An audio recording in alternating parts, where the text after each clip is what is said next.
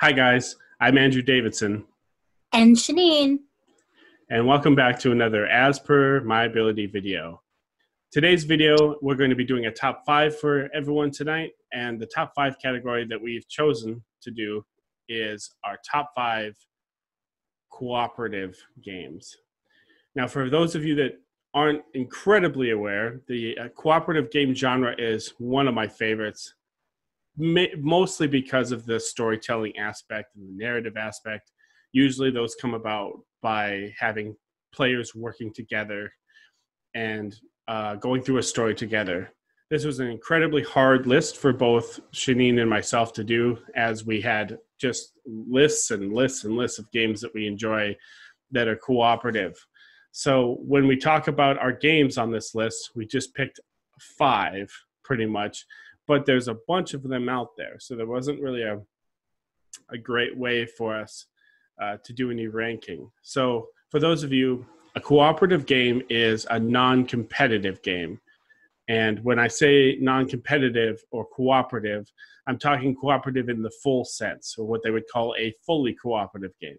There are some semi-cooperative games, such as Fury of Dracula, Spectre Ops, and like Dead of Winter, where there's some trader aspect and things where not everybody is working towards the common good. But leaving that aside, there are some fully cooperative games where everyone is on the same team. They are all trying to beat the game or the scenario within the game. And so the game has a way of how it works, as far as flipping over cards, moving monsters around, or having some bad things happen. And so a cooperative game is a really great game to get people into games, because as I've done in a video before that you can check out about feeling dumb when games, this really mitigates, like cooperative games really mitigate the fact of like people being like, I don't know what to do on my turn. I feel stupid. I feel awkward. Maybe there's some anxiety going on. Well, cooperative games are really great because it's like, hey, you can pat them on the shoulder, be like, we're on the same team. I can help you. And then you can just learn through playing, and then they'll kind of get into it.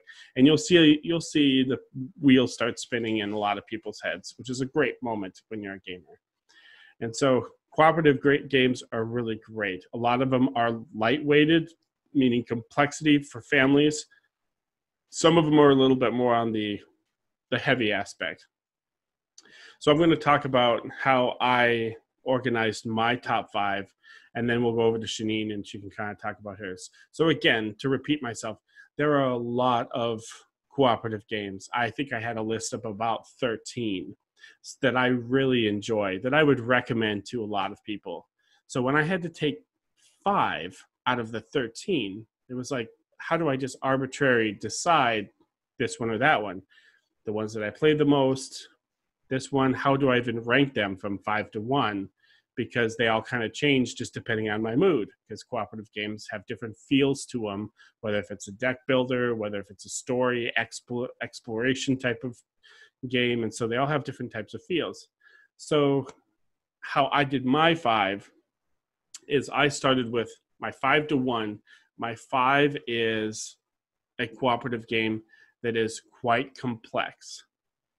And as you move towards number 1, I went for more like family weight, easy to learn, easy to play, just easy to, more accessible for like newer games, or newer gamers, and easy to learn and stuff like that. So my 5 to 1 is going to start off like super complex and heavy, probably harder games to get into if you're not into games already.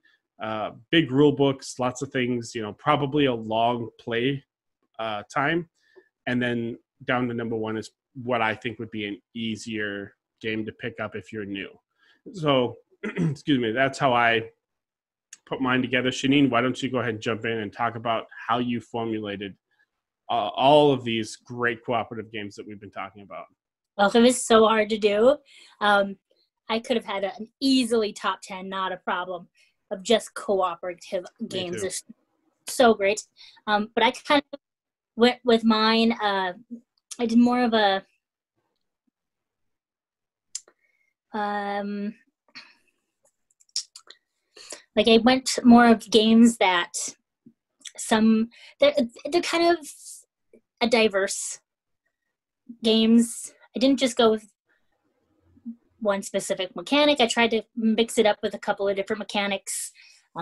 So right. I would hit different areas because some people like deck builders and some people are more like, I would rather have like a area place or area control game, or so I kind of pick different mechanisms and within the co-op.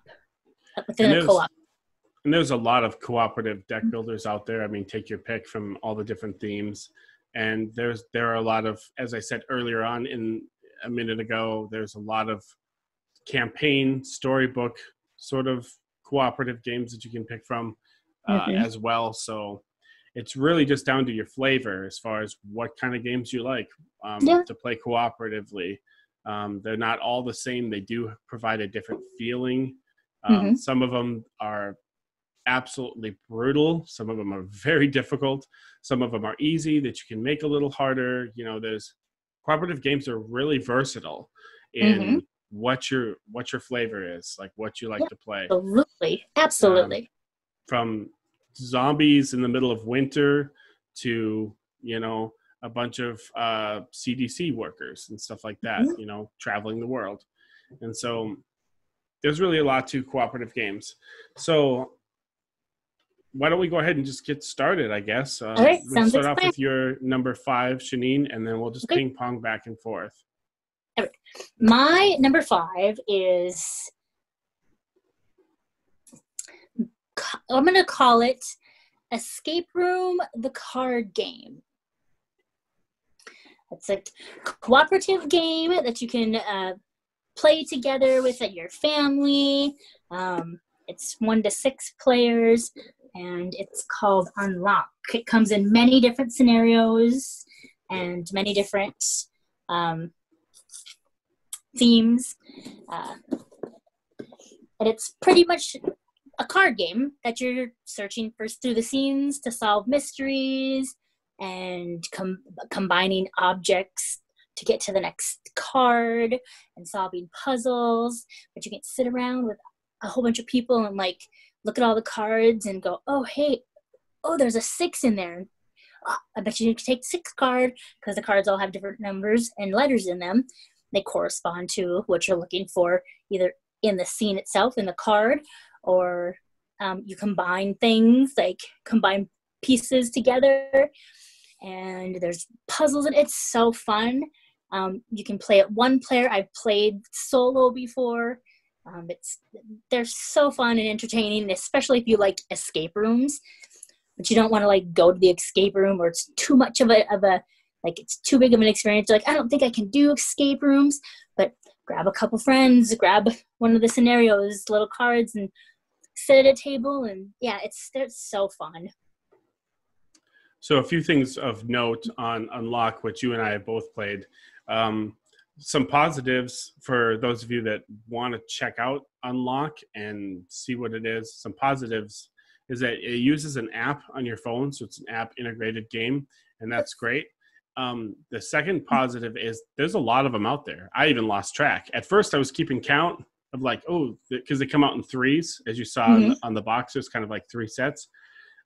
There's a lot now. I lost track, and so the downside. Well, sorry. Another positive is that it's a deck of cards, and so when you put the cards like together, you figure out the puzzle or the story, and you go through it. You kind of just reset the cards in a specific order, and then you can give it to a boyfriend, girlfriend, or family member or something, and just pass it along. And so, yes, it's a game you probably will play once. Most likely, unless if you want to put it up on the shelf for a couple of years and completely forget about it, you're probably just going to play it once, and that'll be it. But the good thing is that you can kind of gift it to someone else, and anyone with a smartphone can just play it. It's a deck of cards. There's 24 scenarios. I just looked it up. Oh, okay. There's 24. Yeah, I stopped counting at like maybe 9. And so I have a bunch of them. Chaneen has a bunch of them. We've played a bunch of them together. The downside is that they come in difficulty ratings, and the hard ones are really hard. Yeah, they'll challenge you. That's for sure. I'm just too dumb for some of those things. I don't consider myself a puzzler or an escape room aficionado or whatever, and so I actually have more fun just kind of watching and sitting and like sipping my tea and like watching people like just do them. I have more fun doing that, but there are some good ones. Unlock is good because it's just so simple. Absolutely. Yep, I agree 100%. Like you said, yeah, they're one-time plays, but they're so easy to give to somebody, and then they can play it and give it to somebody else. They can just kind of keep going. And if they really like it, like you said, there's 24 different scenarios that you can try. So, yeah, that is my number 5. That's a good one. So, as a little break in between our games, because we got started, Chaneen and I were talking before we started filming about crossovers and stuff like that, where I originally said that we would not have any crossovers because I kind of went off the beaten path, trying to pick things that most people wouldn't really go to right away as a go-to, or I was thinking about Chaneen and like her list and like what her go-to thing was. And so now after kind of talking a little bit with her, excuse me, I think we might have some crossover. So I'm changing my opinion. I know that doesn't matter because that was done off camera, but I'm saying it now. We might have one crossover, but probably not. So moving on with my number 5, and again, keeping in mind the framework of how I put together. So my number 5 is on the complex side of the cooperative spectrum. This cooperative game is a game that I've played quite a few times, and it is absolutely brutal. It's super fun. It comes with like 6 different scenarios, I believe. Don't quote me on that because I don't even think I've gotten past the first scenario. But it's all about survival and keeping yourself fed. It's called Robinson Crusoe by Ignacy Trzewiczek and published by Portal Games. And so in Robinson Crusoe, you are basically playing the novel Robinson Crusoe. You are abandoned. You and your friends are playing characters that are shipwrecked and abandoned on an island, and you need to survive. Each scenario has its own specific little thing, like flavor to it. I'm not going to really comment on that as I've just tried to play play and fail many times. The opening basic scenario where you have to have wood to be able to build up a shelter, but then you got to have food, so then you got to go hunting so you can get animal meat. But if you find the wrong animal, they'll end up killing you unless you can build a gun somehow. But a gun means you got to invent some of these other things. And then, oh no, the storm comes in and you roll the storm dice and it gets all of your wood wet. So now you can't burn any fire. Or sometimes it's cold and so you freeze and you take some damage, and you die in that game. you just basically, it's a struggle to stay alive. You're against the elements, you're against the animals. One of the cool things that I like about the game that they kind of changed up and mitigated the card aspect is there's a game called First Martian that is same designer, same company, where they used an app instead. But in Robinson Crusoe, what's kind of cool, narratively speaking, is you'll draw a card that would be an event card, and it'll say, well, what do you want to do? Do you want to eat the berries or do you not? And like, if you do, then you shuffle the card back into the deck. And so when it gets pulled the second time, then something bad will happen. So it's like, if I eat the berries so that I don't die of starvation, because you die very easily in this game. Yep. And that's great because I don't want to die. But then 4 turns later, you pull that card and it's like, yeah, they were kind of poisonous and they make your stomach upset, and you have these other bad things, these repercussions that happen. So it's kind of what do you want? Do you want something good now and bad later? Or do you just not want anything good or bad at all because you can choose not to eat the berries? That's really interesting setup from a narrative choice lens. And so My number 5 is Robinson Crusoe by Ignacy Cevicek and Portal Games. Good game. God, how many times have we played that? And I think we've won once, maybe, when we played it one time. I know we played it 10 times for sure, maybe 11 or 12 times, and we won one time. Yeah, yeah. And I've played with groups of other people, like without Chaneen and stuff, and they've really enjoyed it. But it's number 5 for a reason. So everyone keep that in mind when you're thinking about these lists or thinking about these games, or maybe looking them up on Amazon. Robinson Crusoe, while there are watch it played videos or like gameplay videos to learn it, it is a slog to learn. There's a lot of different phases, and there's a lot of like, this does this and this does this kind of thing. You know, it's a lot of rules, which is why it's my number 5. But that doesn't mean that it's a super fun game. And there's if you buy the game, like I said, it comes with a bunch of different scenarios that you can do. You can go online. You can download extra scenarios that people have created. For you Lost fans out there, I'm speaking to you. There is a Lost scenario that you can use for Robinson Crusoe. And then there's also the Mystery Tales expansion that gives kind of a campaign to it, which I have not played yet, but plan to play at some point, hopefully this year. And so there's lots of fun stuff. If Robinson Crusoe seems to meet your fancy, there's lots of stuff for you to play. So that's my number 5, Robinson Crusoe. So fun. I really like that one too. It's brutal.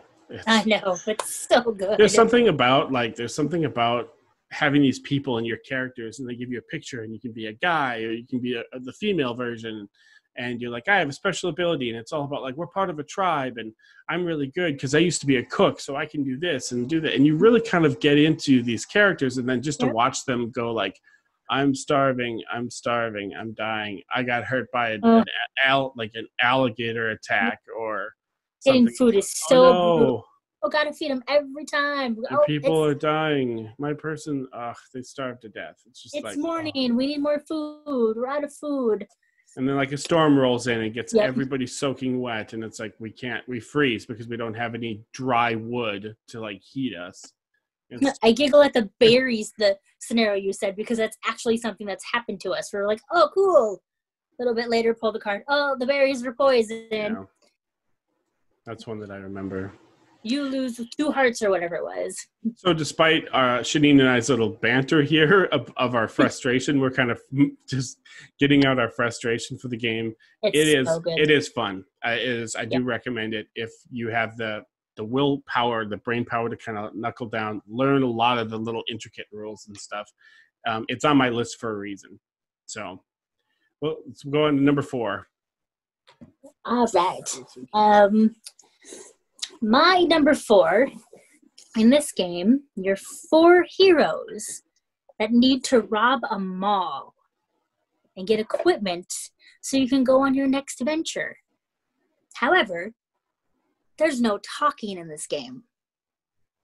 Only movement. There's time, and it's called Magic Maze. This game it's by Dude Games and Casper Lepp, and it's awesome. It's so fun and crazy because you can't say anything, but you have to get through this maze using just like actions, like, hey, little pogs, or what do they call them? We'll call them pawns. Pawns, that's what it is. Sorry. Yeah. And you have to like, I can move this way. And if somebody's stuck and you're like, I can go, you have to get their attention by using the big master pawn. Can't say that word tonight. Pawn. And like tap it like, hey buddy, I got that move. Yeah, but you can't say like, hey, you can't say hey buddy. You just have to be like pick. You have to move that. You have to, because there's one person that takes there's tiles, and one person is in charge of placing the tiles. Yeah. So you have to like get that one person to move a tile so you can. It's so much fun. It's amazingly fun. I know that like we played a couple nights a couple times at a gaming event, and it's crazy fun when you have people standing around a table. Like, it's fun. I can't explain it. Yeah, we've had times where people come up to us and they're like, "What are you guys doing? What is this?" And you can't talk, so we're just like, yep. Like, go away, because Chaneen failed to mention, you are racing against a sand timer. Oh, yeah. And so it's a real-time game where you don't wait for your turn. You just kind of move and go and go. And so for someone to be like, what are you playing? What does that do? What is this? And you're just like, don't bother me right now. I only mention that, not because I'm like some disgruntled gamer. I just mentioned because it's happened a couple of times before. Yeah. It's hard when you just want to be like, oh, we're playing Magic Maze, and when you want to tell them, but you're like... And as you're telling them, someone's like... Yeah. Do something. Because I can only move the pawns this way, and Chaneen can only move them this way, and Bill can only move them like this way. And so, like, I can't touch the pawn and move them. I have to wait for someone else to move them, because you're kind of... It's like she said, it's a maze. And so you're trying to go through this maze and go up and down and... race against the clock, trying to get people in, steal their stuff, and get out. The game has a bunch of different scenarios. It adds some modular type stuff and some extra like special abilities and things like that. But the first time that I ever played this game, being someone that's very kind of anxious prone and that does not, at least back in the day, probably 2 years ago, did not like real-time games. I still don't really find myself really fancying real-time games. And what I mean by real-time is, like I said, you don't wait for your turn. You just like go, you know? And so first time I played this, I almost had like a panic attack. It was just like, I'm trying to, move. And there's multiple pawns. And so you're trying to survey the whole board and be like, okay, I can only move them this way. Okay, this guy needs to move here.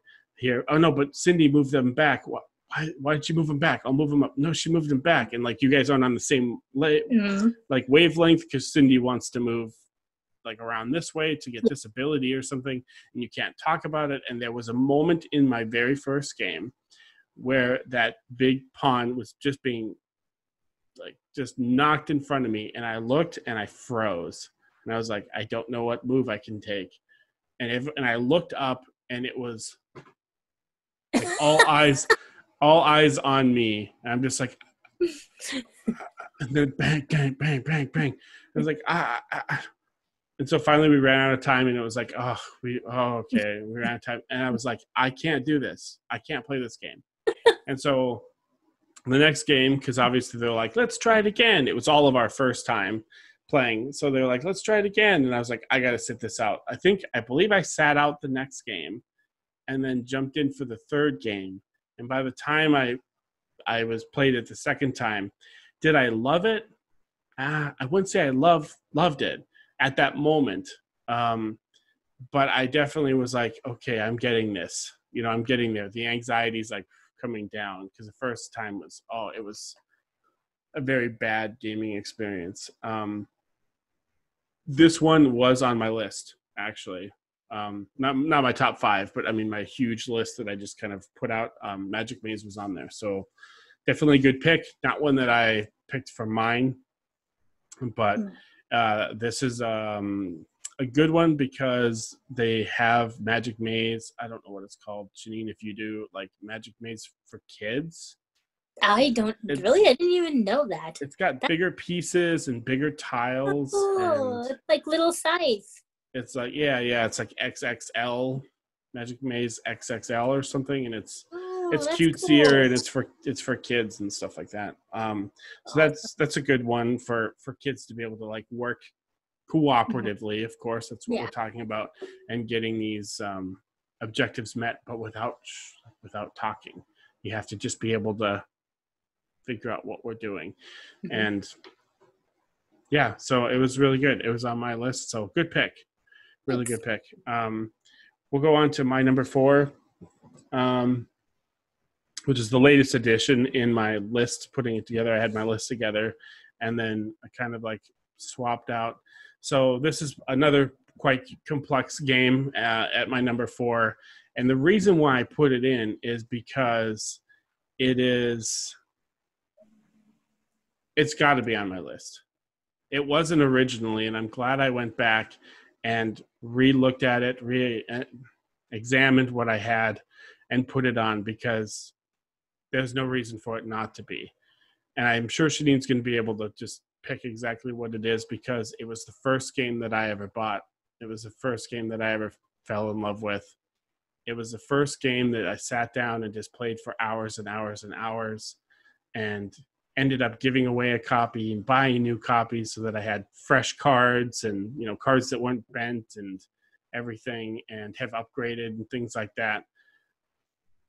And so I am glad that I took out what I originally had and figured, for nostalgic purposes, and it does meet the requirement. It's a complex game. It's a cooperative game. It's called Arkham Horror. This particular version, I need to say just really quick, this particular version, it's by Fantasy Flight Games, and this is the 3rd edition, so not the edition that I originally bought like 10 years ago when I played the snot out of it. That would have been the 2nd edition. I have since gone on to get the 3rd edition of Arkham Horror. So Arkham Horror is the Arkham Horror game. I mean, it's what started all of these Lovecraftian, like Arkham Horror, the card game, and Elder Sign, and The Final Hour, and all those like Arkham games like that. This is the first one. Granted, it's the 3rd edition, but it was the first game that I bought. It was one that I played with my partner at the time, and we just loved it. We played it all night, all day. We would leave our game set up on the floor, and we would sleep and then like wake up a little bit later and go back to playing it again. We went through all of the ancient ones in the box, and then we looked up artwork. This is a funny story.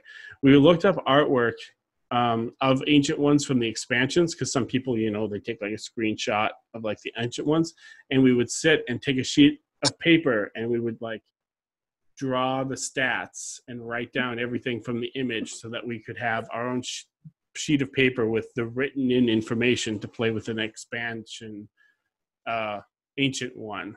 So in Arkham Horror, for those of you that haven't heard me talk about Arkham Horror at all, and I talk about it a lot, it's placed in the H.P. Lovecraft universe. H.P. Lovecraft was a writer, American writer during the 1920s, who wrote horror stuff about these elder ones or ancient ones from another dimension trying to get into our world, open up gates and come into our world and kill people and ravage, kind of end of the world type thing. A lot of this weirdness happens around Arkham, Massachusetts, which is Arkham Horror. Arkham is not an actual town. It's a fictitious town, but it takes place in Arkham, Massachusetts. And that is exactly where this particular game is set. It's set inside the town where you have monsters popping up, you have ghouls and baddies, and cooperatively you're working together to try to uncover some clues to be able to seal off gates and stop things from coming into your world and destroying your world. Like Cthulhu is one of the main big baddies. So if you've ever seen Cthulhu or heard that term Cthulhu, or someone with like a ironic Cthulhu t-shirt or like whatever, that's what we're talking about. We're talking about Arkham Horror when we talk about Cthulhu. And so it's a complex game. It's number 4. It's probably right up there with Robinson Crusoe. It takes a long time to play. It takes quite a bit to get used to for setup, and the actions actually aren't so bad in it in comparison to Robinson Crusoe. The actions are just like you move, you do this, or you do this. But learning how the game flows and how to set things up and how to like explore the different tiles and stuff like that. Things I won't really go into, but it is on this list basically because it's the first game I bought. It's what got me into gaming.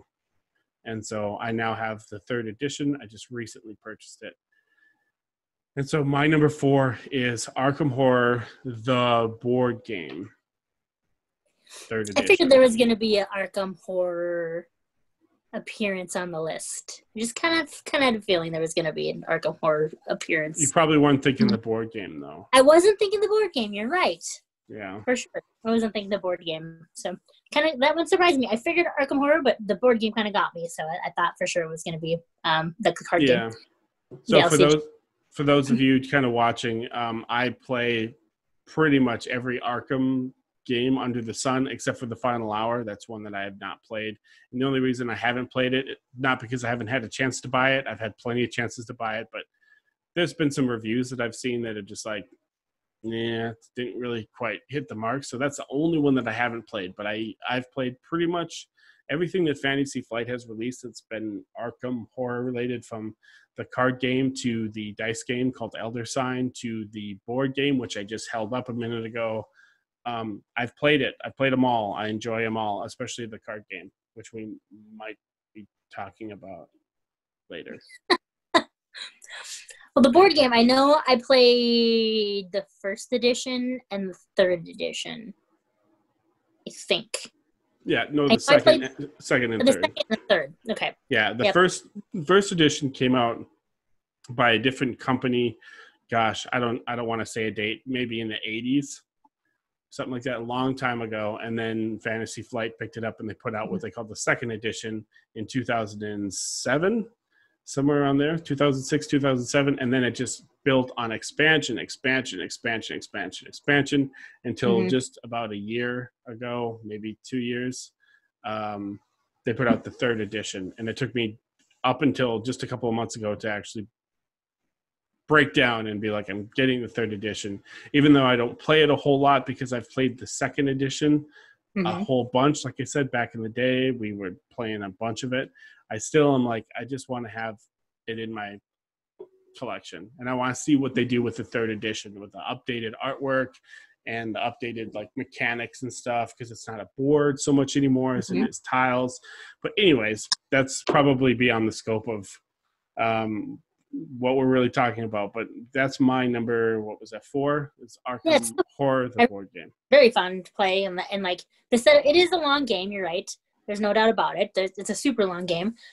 So like if you want to play, make sure you have a good afternoon to play it, because it can range a good 2-3 hours to play it for sure. I'd say 3 hours definitely. Yeah, it was really fun.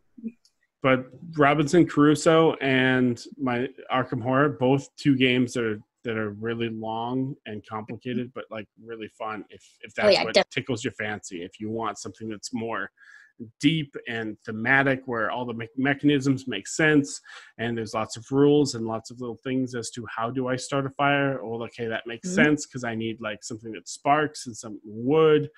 Everything's very thematic, and so these are the games for you. My 5 and my 4. From here on out, we're going to start just getting a little more basic, I guess. So well, maybe yours. Well, maybe. I think maybe my top 1 might be a little complex, but all right. So my number 3 is it's a deck builder game. I, as a mechanic, enjoy deck builders. In fact, I was brought into the hobby by a deck builder. It was the one game that caught my attention, and I was like, oh, this is so cool. Different game, not the game that I'm pulling out, because it wasn't a cooperative game, but this one is, and it is super fun. It's super heavy.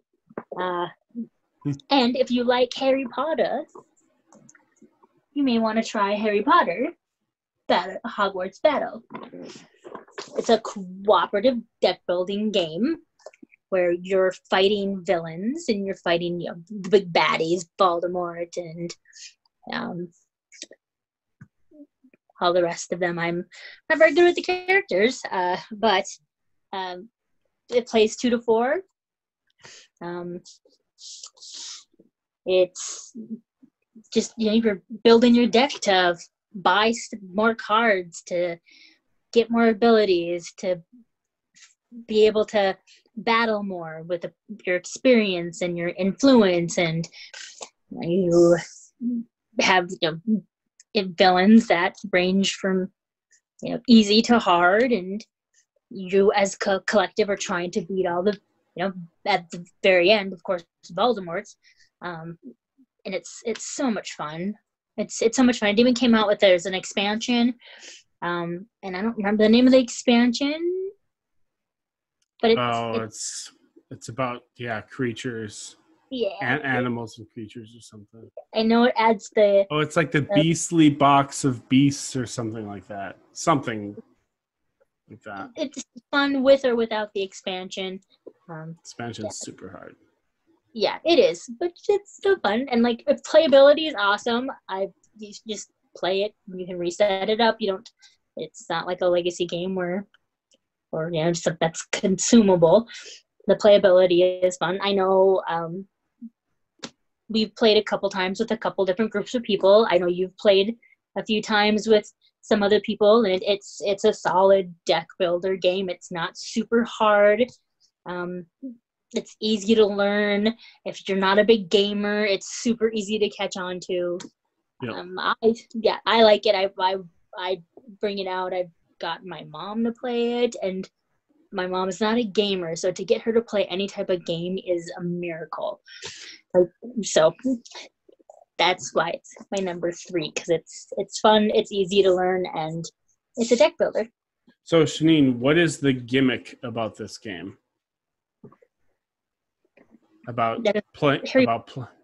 no, like what is the gimmick about playing through this game?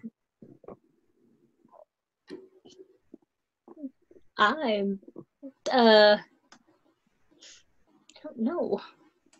So we're playing Guess What's Inside Davidson's Head. Yeah, definitely. When you buy this game, it's not a game that you just set up and it's the same game every time. You progress through every book in the series, and so you play through basically what you would say levels for video game people. And so like the first level / movie / book sets up with certain cards, and then you unlock the second box, and then you unlock the third box. So it comes with these sealed boxes that you play through the movie. So when you play Hogwarts Battle, you start off very young without a lot of special abilities, APMAs, that we like to call them here at As Per My Ability. And then you start to get stronger as you open up box 2, 3, 4, 5. And then when you get to 7, which is, everyone knows the Deathly Hallows, you've got, your character has grown up. You've got a more recent picture of them and more abilities and stuff. So this game is not a game that you buy like Monopoly, where you just set up and play. You actually will play through a bunch of scenarios. So that's the gimmick behind this game. That's what got me anyways. I was like, oh, cool. You're playing to the movies. That's basically it. Yeah, you can play through all like the movies and who's the bad guy in the third one? Mm-hmm. And so like the big baddie, and you have to kill all these baddies, and it does introduce some new mechanisms. I wouldn't necessarily call it a big like reveal, but there are a few mechanisms that get introduced with like Horcruxes and stuff like beyond the scope of what we're talking about. But this was also on my list, or my short list, I should say. And the reason why is because let's listen. There's lots of deck builders, cooperative deck builders out there. There's lots. I mean, Chaneen and I were just talking about like the Legendary system, which I own like 5 of them, I think. So many different varieties. But what made me pick this one and not James Bond or not Marvel Legendary or not X-Files or Aliens or whatever is that this game is purely 100% cooperative, and it feels amazing when you get to play that support character that plays cards. It's like everyone draw a card, everyone draw another card, or like I heal everyone too, or like you're about to die, so I'm going to play this card, I heal you too. And the synergy that you get and the back and forth to be able to be like, I'm a support person, and it feels pretty god dang good. Am I killing all the villains? Because there are people out there that would be like, I want to hit hard, I want to be able to be a tank. And it's like, you can do that too. But not doing that and just supporting everyone else is very satisfying, at least absolutely. For me. And that just goes to my gamer type, because my gamer type is, I usually fall on support, and then my secondary is like, okay, if you want me to be a brick shit house, like I can just hit hard. But I usually will try to be some kind of a support, kind of in the background, like helping people do what they need to do. And that's great about the game. It's awesome because it's just as rewarding. There are a lot of games out there that aren't that rewarding because you don't get to do a whole lot where you affect the whole table. Some games you can affect the person to your left or right. Oh, hey, you draw another card. Or, hey, let me see the top card of your deck and you can play it, or things like that. This game is, I would say, in the pure sense, 100% purely cooperative. And it's fun and it feels great. The only downside of the game at all is that it's pretty much just stock artwork. It's not anything pretty. They just like took little skills and put them on cards and away it goes. But the gameplay is so much fun. It is that's one of the reasons why I picked it. It's one of the reasons why I bought the game. And I am one of those that at this point, it's if I buy a game, I have to super like it because chances are, like the gaming group that I hang out with like Andrew and everybody else, somebody else is going to have a game. I won't need to buy it yet if I don't want it in my collection, of course. But someday I'll probably buy more. That's getting off topic. But anyway, if I have to really like a game to buy it, and I bought this game and I fell in love with it, and we played it, and then Andrew bought it, and that's just kind of how it is. It's like if you play a game, you really love it, then you end up buying it. Like there's some games that we played that he bought that I'm like, I want that in my collection. I mean, I know that if I don't want to play it, I can be like, hey, Andrew, but I want it in my collection too, because it's awesome. Like, so that's one of the games that I put in my top 3. And like, it was hard for me to like not put it on because it's just so good. Yeah, as a testament to Harry Potter, Hogwarts Battle or Battle for Hogwarts, it's infectious. Like Chaneen said, she bought it. I played it. I was like, I want a copy of this. I bought it. Then I played it with like another group of people, and I had a coworker that I played it with. They went out and bought it. Now they're playing it with like their kids and other people. So it's just like it's that good of a game. It's really that easy to play. And it's that fun, and it's got an expansion for it that makes it like super, super tough. That I don't believe we actually even finished the expansion, did we? We didn't. No, I think we did. I think we finished. Boxes? Yeah, I think we actually did. It took us a while, but because that last one I think we had to do a couple times, but I think we actually did complete it. And then we played the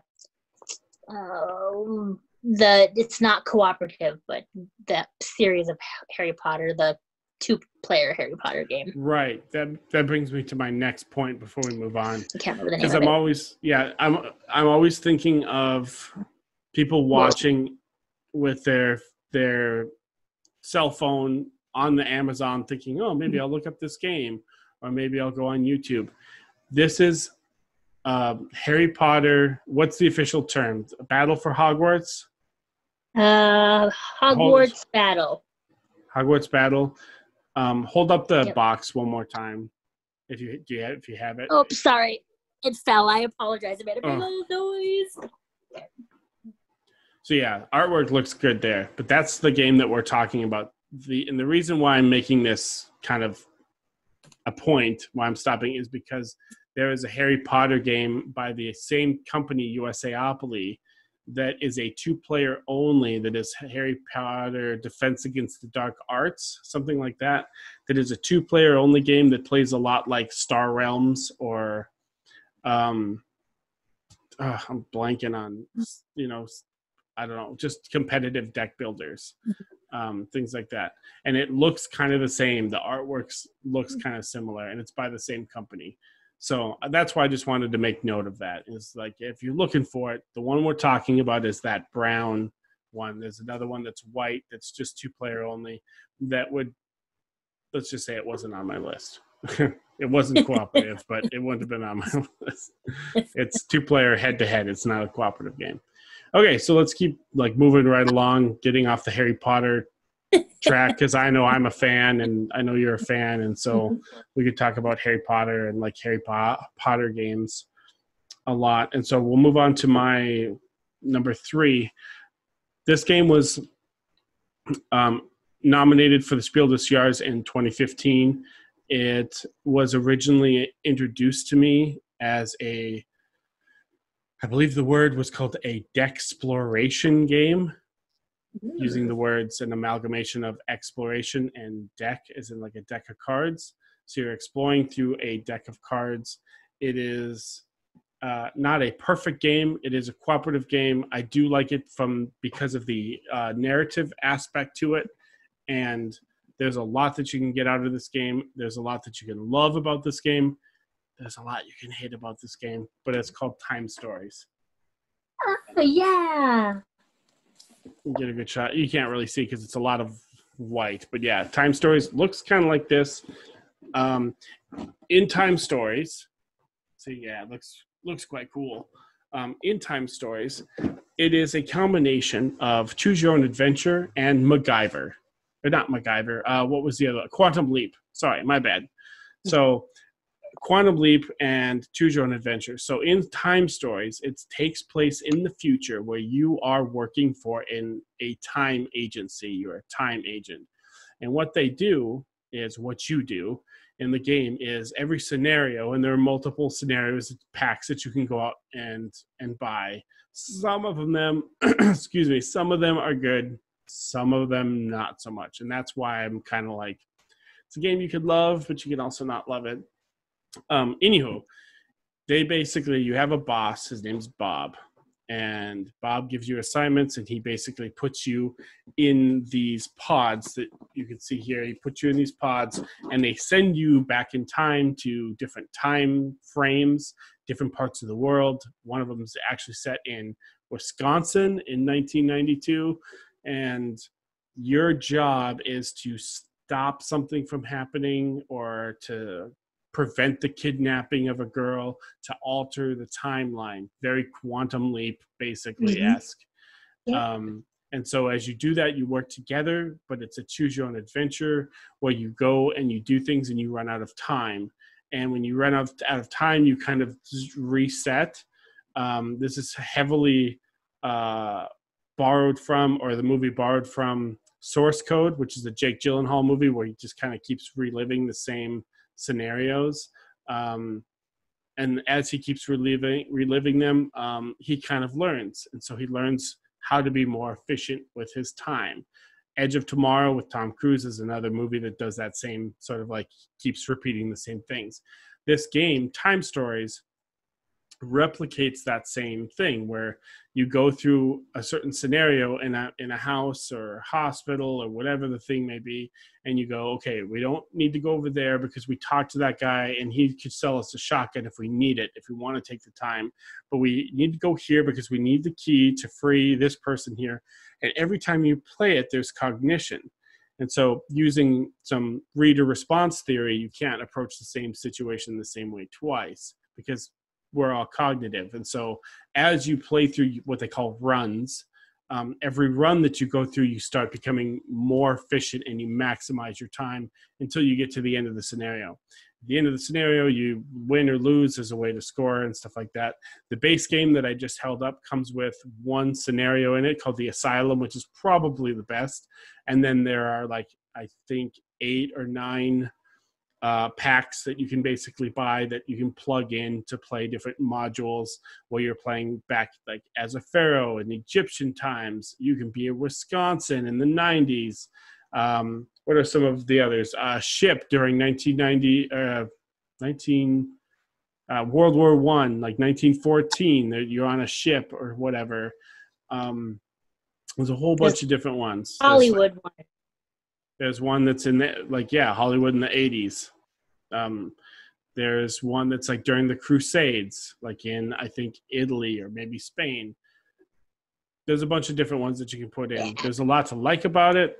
There's a lot to dislike about it. I'm not going to go through all the huge pros and cons about this game because it's just not the space for it right now. And Chaneen knows what they are because I've talked about it a lot. I love Time Stories. I think it should have won the Spiel des Jahres in 2015. It lost out to Code Names. And so that's that. That's about it. So Time Stories is a good one to play if you're wanting kind of a story, kind of an exploration, sort of like you're being sent back in time to the Egyptian pharaohs, or you're being sent to Hollywood in the 80s and like everyone's on cocaine, and some of them are good, some of them not so good. I agree. So that's my number 3, Time Stories. And Time Stories is by Space Cowboys, which is a French company, which ironically has already been mentioned on this list because they also make Unlock. Yeah. And so kudos to Space Cowboys for having 2 games on our little video tonight. Yeah, I like Time Stories. Are they coming out with like a version 2.0 or something? Yes, they have, I believe. It's out or it's coming out, or some people have been previewing it and showing it off on YouTube. It's just Time Stories 2.0, and I don't know. I'm not really jazzed about it yet. I think they messed around. From what I can tell, they messed around with kind of how it works. But anyways, that's just totally different topic. But yes. Yeah, well, maybe we can check it out sometime. Yeah, I like it. It's a good pick, Andrew. I like Time Stories. I've always enjoyed like the aspect of like discovery. That's another thing that I kind of enjoyed. Was like, oh, we're gonna go here. Oh, hey, we can talk to that guy. We can talk to that girl. We can talk to that drunk laying down there. Okay, where do we want to go? Where do we want to spend our time on? Because that you have to make moves. You're gonna spend time. Yeah. You want to spend your time talking to the drunk that's laying in the ground, on the ground, or do you want to talk to the beautiful Jezebel walking down the street and carrying a gun or whatever? It's awesome. You find out new things, and then you find all the red herrings. Yeah, you spend all this time just to do things. Let me tell you, everyone out there watching, don't mess with the plunger. Bad news. Bad news, and you will laugh. Everyone will laugh at you. But I know that's ambiguous, but it's funny if you know what I'm talking about. Yeah, you're essentially just managing time. Just be like, how much can we get? How can we maximize what time we have? Before. I know I said it before. I'm going to recommend it again. Source Code and Edge of Tomorrow are 2 movies that are really, if you like those movies, if you want a game that kind of gives that feeling of like Groundhog's Day sort of thing, I really recommend those, especially Source Code. It's one of my favorite movies. And Jake Gyllenhaal, of course, is awesome in it. So beautiful. Number 2. Beautiful. All right. My number 2 is pretty family friendly, actually. It is by as if the others weren't. Right. Well, they were, but this one it's super easy. It's small in comparison to the other games that I've had, so it's easy to like take with you anywhere. It is by Antoine Bauza, and it is a game where you're racing a clock to build some fireworks and launch some rockets. However, you cannot say anything. You don't see your hand. Everybody else sees your hand, and they have to get you to lay down the cards in order 1 through 5 and build some fireworks in Hanabi. It's super simple, super easy. I enjoyed it the first time I ever played it because I kind of like the you have a card and you can give hints to everybody around who has cards. You have to give hints to people so that they play the right card in order 1 through 5 for your fireworks to shoot off because they're color coded, and you have some hints that you can give, and you have to make the right move in order to use the hint, or excuse me, you have to use the hint. Oh my goodness. Don't you hate that? It's late. Andrew failed to mention that we're recording this late. So we've had full days, and so yes, we're doing this. It's the middle of the night. Recording this. I've had a full day of work, and Chaneen's had a full day, and so so it's Hanabi actually isn't It wasn't on my list. Yeah, I don't. You know me. I don't like Hanabi. Um, it's and I don't know why. Maybe it's just the simplicity, but then it's like there's other simplistic card games, Antoine Bowser games that I do love. Um, but essentially, like the whole getting a handful of cards, but then holding them backwards, so like you can't see them, for lack of better terms, being completely politically incorrect. Indian, what people would know, Indian poker, I guess, where you don't see the card. It's kind of like that. You have like a handful of cards that you don't see that everyone else can see. So everyone else is kind of looking around and looking at what they have. Yeah, trying to pick like, okay, and I'll grab a card and say like this one, and you can either say what, the number or the color. So be like, this one is red. And so then she has to remember that that one's red. And then someone else could say, this one is a 4. And there's more to it than that adds a lot of tension because you're trying to play cards in sequential order or in their color suit, sort of like solitaire type thing, lining them up. And if you're wrong, help me, Chaneen, 3 times or something? 4 times. 4 times, then like the thing blows up or something. I don't even know. Yeah, you lose basically. Yeah. But yeah, the goal is to try to get as many of the colors. I believe there's, I want to say 4: white, green, red, yellow, blue. 5. Sorry. You want to try to get them all in. I know there's a wild color that has all colors if you want to challenge, but you want to get them all in order, like Andrew said, sequentially 1 through 5. And in the same color to score at the end of the game. So you're all trying to work together to get all these done without blowing them up.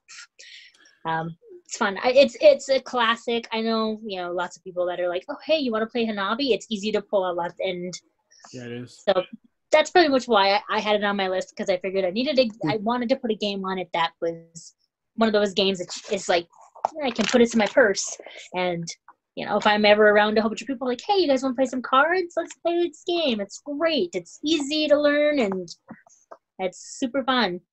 I am definitely in the minority here, and I have my hand raised. I know I'm in the minority because people love this game. Or at least they did love it. It's an older game now, but man, it was really popular. It won like crazy amount of awards. It put Antoine Bauza on the map in order to go on and do 7 Wonders, which people also love. What's the one with the panda, the little panda thing? Tokinado. Yeah, I think that's it. And then Tokaido, which is another like kind of traveling the Japanese coast and stuff. All of those games are like great. People love him. Mm-hmm. He's really on the map for being a designer. And Hanabi's kind of where he got his start. Was not on my list. I'm in the minority. I do not care for this game. I wouldn't really recommend it. It's just, I don't know what it is. But yeah, it's a great pick, I guess, because it is simple and it's won a bunch of awards. So I guess, what do I know? So it's not your style of game. It's just one of those things that's just not your style of game. There's some games out there that we all have that, where this is just not my style of game. And it's not a matter of like, I played it once and had a negative experience, and so I'm just like, I don't like that game, because there are some games where that's happened. I've played it multiple times. At one point I understood the rules and got the strategy. I think it has to do with here because I have a very terrible memory. So when people tell me like the cards, like, oh, this one here in the middle, this one's red. Okay, cool. And then other stuff happens in the game and my brain wanders and I'm like, I'm going to play, oh crap. I forgot if this was this one the red one, or was this one the number 4? And then people just are staring at me because they can see the cards and they're like,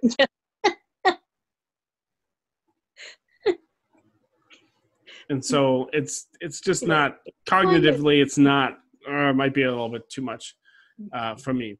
But moving on to my number 2, and so getting within the 2 and 1, these are probably, like I said, the easier games to get into to pick up to learn the rules to play.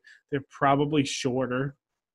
Actually, I know they're shorter, especially with Arkham Horror on the list. But the next one for me, if I have it here, my number 2 is a cooperative game that is by Days of Wonder. It's an older game. It's probably the oldest game on my list, where you're playing Knights of King Arthur's Court, and it is called Shadows over Camelot. 2005, I want to say, as the date. So this is pretty an older game. It got a lot of buzz because it was one of the first kind of innovative cooperative games. Not the first cooperative game. The first one was actually a Lord of the Rings game from like way back in like 2000. Shadows over Camelot, cooperative game. You're picking characters for like Percival and King Arthur and characters like that, and you're all going out doing these quests and separating, and you're trying to keep the Picts and the Saxons away, the armies, and fight them, but you're also trying to search for the Holy Grail, and there's a dragon that might show up, and you can battle the Black Knight. And so there's all these on the board. It's just everywhere, all these different places you can go. Siege engines. Let's see if I can get a shot of like, there's all these different. There's this other. It's so pretty. Other boards. I mean, there's other boards you can go to and like play cards, and there's all these different things. And there's siege engines, like you said, that are amassing at your castle. And in this game, you always have to do something bad, meaning like you have to progress the game in a negative way by playing like a black card, which does something bad, or putting a siege engine, which if you get like 20 of them, you lose the game. And so you're always like, okay, it's fine to place out now at the beginning of the game, but at the end of the game, it's like, oh, you just placed our 19th siege engine. And there's ways to take them off, but it's a really, really good. I think it's a solid game. It's easy to teach because a lot of the quests are just playing cards, and the cards mimic, the card play mimics poker. So a lot of times in order to get this quest, you need 2 of one kind and 2 of another kind, like 2 pair, or like a full house. You need like 3 3s and 2 2s or something like that. So people can kind of wrap their head around that idea of having sets of things, like kind of poker sets. And so that makes the game a lot easier to teach. It's pretty super simplistic. It's an older game. It doesn't get any love anymore, but it did probably 15 years ago, maybe, when it came out. And we still play this, and I still play it, and I still will play it. And I enjoy playing it. And there's some expansions for it and stuff like that. I just have the base game. That's really what I've been excited with playing, is Shadows over Camelot. I highly recommend this one. And this one is, again, to repeat myself, it's getting on the easier side. So this one's pretty much anyone can pick up if you have families, teenagers. This one could be just a family game night. I would not necessarily recommend that for Robinson Crusoe, Arkham Horror, Time Stories. Not so much family game night, but Shadows over Camelot, definitely an easier game. Still fun, lots of tension. We don't win all the time, Chaneen. We don't. Right. Most of the time we don't win. But it is fun to play. Yeah, because you have to get like 7 white swords, and you can't get black swords. If you fail those black cards, you get too. The black cards. All they're bad. all bad. They're just totally all bad. But it's so much fun, and there's a trader aspect in it. So if you want to play a little bit, like, let's still play cooperative, but you'll have one person like trying to take the game. You can put in the trader as well. We play both ways. That's fun. It's super. I actually almost had this on my list as well. It was on my long list because I was like, oh yeah, Shadows over Camelot. That was so fun. Like the first time, it's so easy to learn that the first time I played it, we played it at a family restaurant at like, I don't know, I think it was like 10 o'clock at night or something. It was you and I and another one of our friends who had moved away, and I don't know, there was like 5 or 6 of us, and we played this game there. It was so much fun, and it was like, oh, and then of course we lose it. I'm like, why that black? Oh, that last black card. Yeah, it's a good pick, Andrew. Great pick. The variant is the trader is a kind of a variant you can play with. The game recommends that you start off just as, like I said, a purely cooperative game, and then if there is, I should say, there are rules and rule sets if you want to play with the trader that comes in the base box. But I still picked it as just a fully cooperative game because that's kind of how you want to play it out of the box. And then if you get bored with it, if you want to be able to get into that mood of like pointing fingers and accusing people of working, like secretly working against the team, you can play with that. Not my favorite variant to play with, the whole semi-cooperative, as I mentioned before, but Shadows over Camelot is my number 2. Good pick. Great pick. God, I love that game. So before we go into our number 1s, do we want to try to do any predictions? I mean, I know you said that you have all the games, correct? Yes, I have all the games. And she did say, I'm kind of like meta gaming here with this. She said that there were ones that I haven't played. Well, I played Hanabi. I think I've played Unlock, but I haven't played the Unlocks that you referenced. Mm-hmm. I naturally want to say that it's some version of Pandemic, whether if it be a legacy version or a dice game version. And so I'm going to hedge my bets and say some version of Pandemic for your number 1. It is Rob Daviau.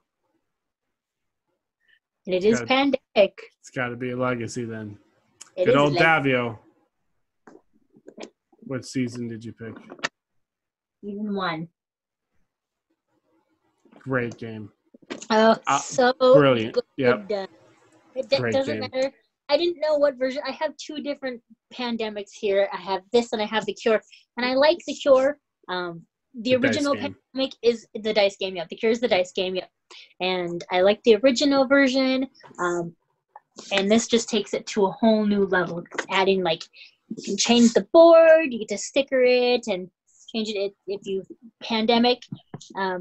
It's basically like, an outbreak of a virus, and we're kind of in that pandemic stage right now, and this is getting recorded with the whole COVID thing.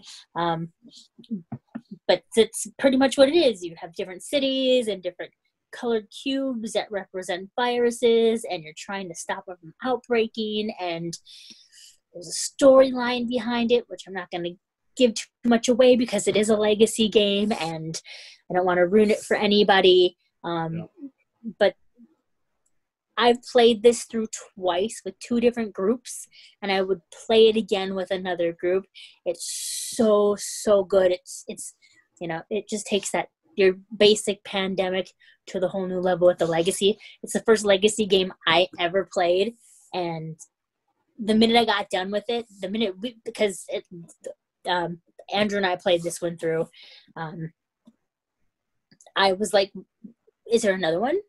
And at that point, they were just releasing season 2, and I was like, get it, let's go, let's do this. It's so good that when season 2 came out, it was like, yes. And now season 3 is coming sometime in the future-ish, maybe, hopefully.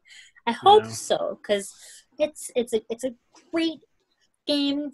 You get to the point where you're like, okay, I just need one more card for us to win. We just need to get 1 yellow, and we can cure that last virus.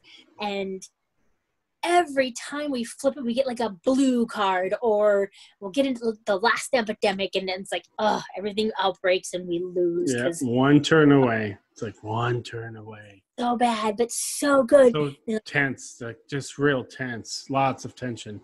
It's never a game that's a blowout. Like we've had Robinson Crusoe just be like blowout. Like, why did we even set this game up? Like, we didn't even have a chance. This War of Mine, which is not being talked about tonight, is another one that's like, we didn't even have a chance. Pandemic, either the regular game or especially the legacy game, always creates those moments where it's like, if we can just survive like your turn and then we win on your turn, and it's like you'll pull a card. It's like we have to pull 6 cards, and we don't need any blue cards, and you'll pull like black, yellow, and it'll be like blue. Like, oh, we were so close to winning, which is what a cooperative game really should do. It should really give you that feeling of like, we did stuff, we tried, we were really close. We were just, maybe we made one wrong move or something. Your pawn wasn't in the right spot at the right time or whatever, and that's what makes some really good cooperative games. Just that amount of tension of like, I felt like we had a chance. Let's set it up again because we might be able to do it next time. Yep. Because we were so close. Unlike Robinson Crusoe, where sometimes you're like, not even close.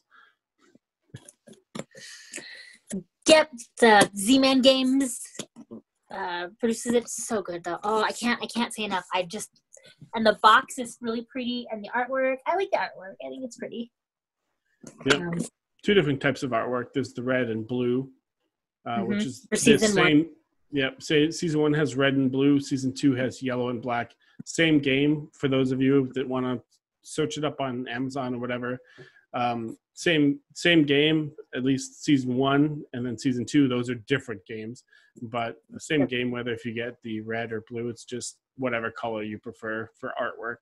But it's the same game inside. So don't be thrown by like, there's a red one and a blue season 1. Do I need to get both of them? Just get whichever one strikes your fancy for the artwork and for the coloring. You're red or you're blue, it doesn't matter. The game on the inside is still the same. You're still going to go through the same story. I have a confession to make. Uh-oh. When it comes to talking about Pandemic Legacy Season 1, I have played Season 1 4 times. And I've just recently, at the time of filming this, I've just recently finished a huge, crammed in Season 1, like all within 2 weeks with a group. The first time I played it was just a 2-player with someone else. The second time I played it was with Chaneen. We both finished it. The third time I played it with Chaneen and 2 others, and we ended up finishing it. And then the 4th time that I played through it was very, very recently at the time of recording this. And I can't say enough about it. Every single time it's just like there's so much tension. You get to upgrade your stuff at the end. I mean, the legacy aspect to an already stellar game. And I'm sure Chaneen would just agree with me that just even putting regular Pandemic as your number 1, like that's a great recommendation. Yep, absolutely. You can get it at Walmart. You can get it at Target or whatever. It's very Amazon. Yep. Very easy game to learn. It's easy to play. It doesn't take too terribly long, maybe 60 minutes up there, depending. If you're playing the legacy version, then you're going to probably be up towards that 60-minute area. And the game scales, so you can make it easy, you can make it medium, you can make it like super hard. Can't say enough good things about this game. And a lot of people out there like it. It's a very, very popular game, especially the legacy game, Season 1 and Season 2. Yep, thumbs up. So having just played Season 1, I have like so much to say about it, but we're just going to leave it at that so that we can have the video wrap up at some point and not just talk about how great Season 1 is. And Season 2 is great. I mean, get 1, play it. Get 2, play it. Just enjoy it. Just enjoy legacy games. Play it 2-player. Play it 3-player. Play it 4-player. Just find a group and just start playing. Just get through the story. Go through it slow. Read all the cards. Get the flavor text. Scratch off the cards. Sticker the board. Oh, yeah. Do all those fun things. Just have fun with it. It's so much fun. So, yeah. Great pick. I did not pick Pandemic.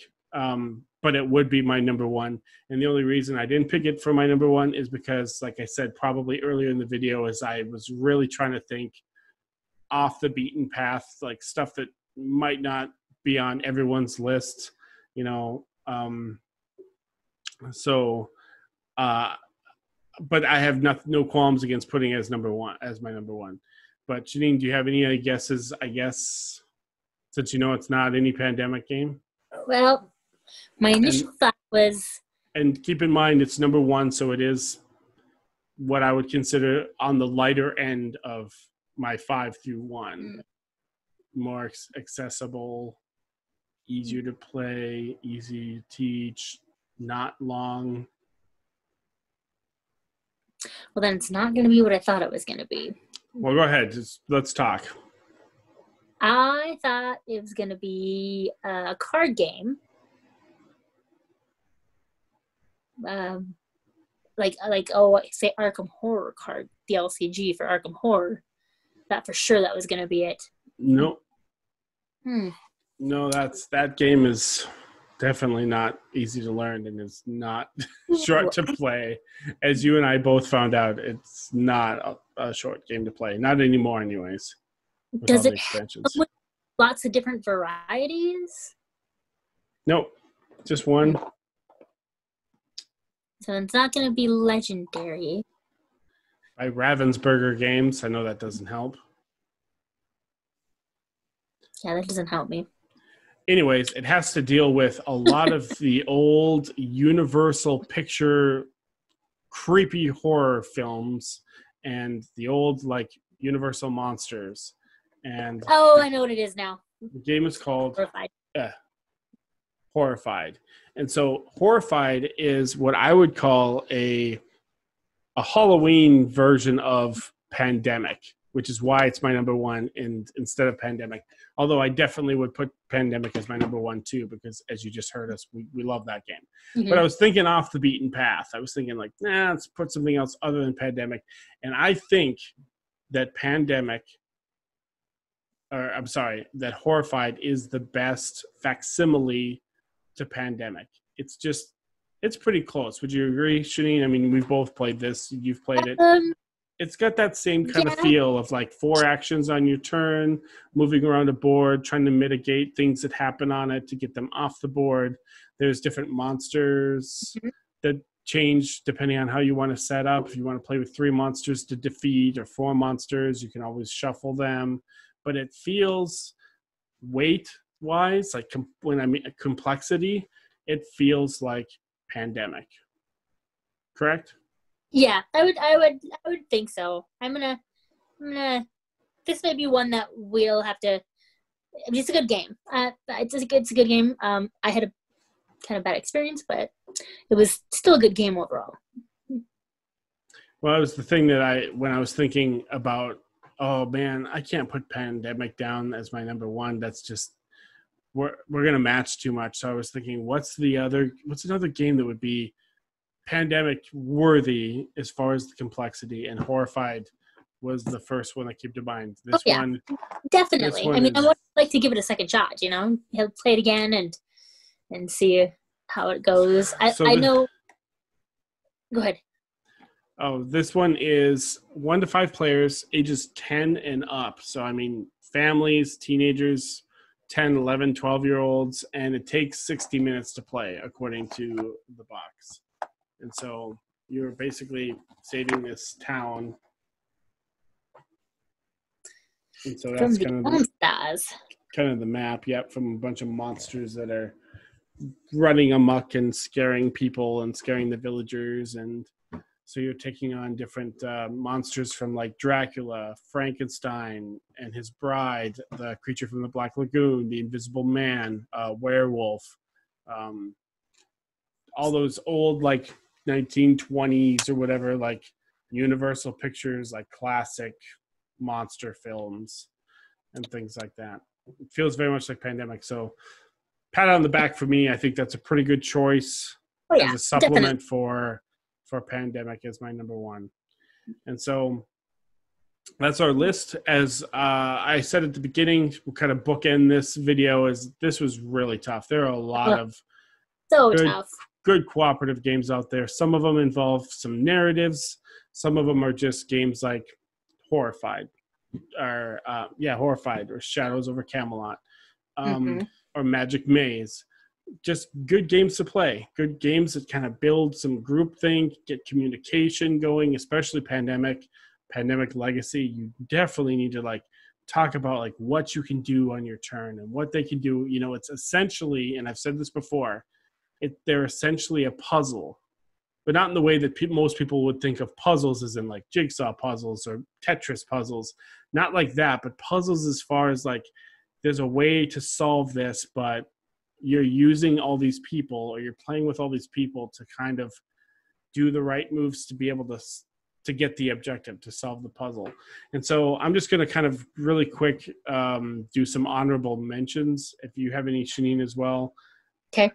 Just to cap out the video, and then we'll kind of sign off because it's late and we both got to get to bed because tomorrow's another day. And so some of these I've talked about before. Load up my list. Did you have any, Chaneen? I had Codenames Duet, which is, you know, on my top for 2-player, and it's a great game, but it's cooperative because you're trying to get each other to say the words so you can move on to the next city in the game without hitting the assassin card. And super tough. Yeah. Oh, because like the words that I see are different than the words that, you know, Andrew would see, and you know, we both have different assassin words, and it's super difficult because you're like, oh, maybe I should pick that word. I feel like there's a running theme to this video. It's like super tough. I think the title of the video needs to be like super tough. Like top 5 super tough cooperative games, because we've said it about 18 times tonight of like super tough, brutal game. Like, oh, it's so hard to win. And yet we're recommending them. We're putting them in a video saying, hey, search this one up. Go find it on Amazon. Go order it. Go look it up on YouTube. I'll take the time. Brutal. You're not going to win. But go ahead and look fun. it up. As long as you have fun losing, that's what matters, right? It's just a bunch of masochists like, hey, we love this pain. We think you'll love it too. But if any of you out there do pick up some of these games and figure out a strategy, email me, okay? Like, especially Robinson Crusoe. Oh, yeah, definitely. That's probably the most brutal one on the list, I think. So I'm not going to explain all the games. Some of them have been... I want to try The Crew. I haven't tried it yet, but I heard it's a great cooperative game. So, okay. I just wanted to mention it because I thought about it, and I'm like, oh, I really want to try it, but I didn't want to put it on the list because I haven't tried it yet, but one of these days. I like co-op games. I'll play it. Any other ones you want to throw out? I don't have my list with me, so I'm going to say maybe The Mind. But that's pretty much it that I can think of. Okay, I'm just going to go through my list really quick. I'm not going to sit and talk about every single game and describe it, just for sake of brevity and, you know, signing off and saying thanks for watching. Mm-hmm. Some of these have already been mentioned. Some of them haven't. One of them on here I haven't even played, but I know it's a co-op game, and I feel like it's pretty good. But I'll mention that when I say it, so you guys can just judge on your own. Go look up some YouTube videos. Okay, so on my short list that I didn't pick, but I do recommend for people, is a game called Legends of Andor. Great cooperative game. This War of Mine, which we've already talked about as just a brutal game that's, I mean, your people they die. Magic Maze, which has already been mentioned tonight. Pandemic, which has already been mentioned tonight. First Martians, if I can talk, has already been mentioned. It's basically Robinson Crusoe, but you're on Mars. You're trying to survive on Mars. And there's an app that's integrated, but it's same designer, same company, same kind of game flow, but just a little, it's a different, not a little different theme. It's a very different theme. The Harry Potter deck builder, which has already been mentioned. A storybook game, and these are all storybook games. Comonauts, Stuffed Fables, and the one that I have not played is called Aftermath, but I feel like there's some good vibes behind that one. And so why not? I'm going to go ahead and recommend that one as well. And then a last one, which is a cooperative game, again, with an app that you play, which has a real-time aspect to it. It's called XCOM, the board game. And so there you go. That's my really brief shotgun of things that I had on my list. I recommend all of those games, just depending on what kind of flavor you like, what kind of theme you like, whether if you plan on playing with 2 players, 4 players. If you ever are inclined to find out what's the best for you and your group, you can always shoot us a message and we can absolutely whatever you're looking for, what kind of games you like or themes you like, or what kind of play, like if you have 2 players, okay, well, these ones are really good at 2 players. And so you can always find us on Facebook. We have the profile As Per My Ability on Facebook. Obviously, this YouTube channel, you can leave comments below. You can hit subscribe just to get everything from us. We are also on the Twitter machine at As Per My Ability, and on Instagram you can see like photos and pictures and stuff of all the games that we've been playing and enjoying and stuff like that, and that's at As Per My Ability as well. And so all of our social media stuff, get in touch with us, get on the Twitter machine, stop by and say hi, because we love it when you say hi. And so that's gonna be it for our video. We're gonna wrap it up. So I'm Andrew Davidson with As Per My Ability. I'm Chaneen with As Per My Ability. Thanks everyone for watching, and I will see you all at the next video.